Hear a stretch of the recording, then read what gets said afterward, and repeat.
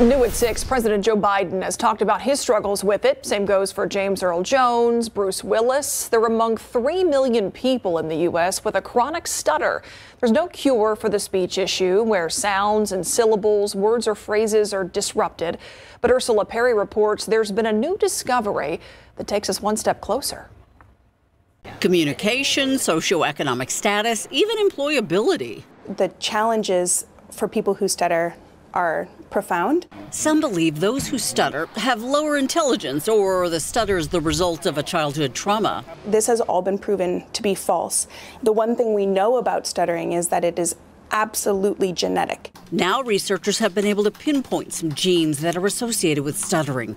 These include genes linked to a dopamine pathway, suggesting that there might be something about how the brain is processing and signaling that could be disrupted in stuttering. As well as genes associated with how hormones are regulated and processed in the body.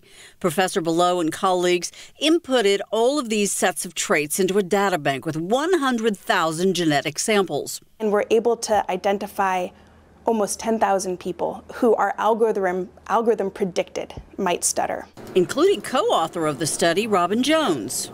The stuttering that I had, it began around 4 years of age.